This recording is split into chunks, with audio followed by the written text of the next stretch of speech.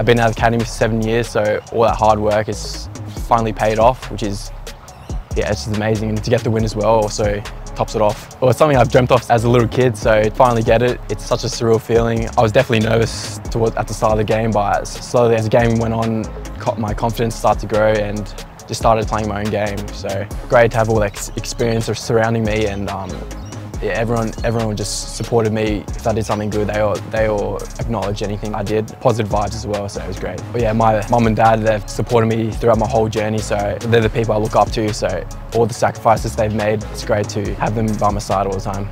Brand new stadium, so I'll be very excited to play there. I'm sure it's going to be such a great atmosphere to get a goal on the score sheet. That'd be great.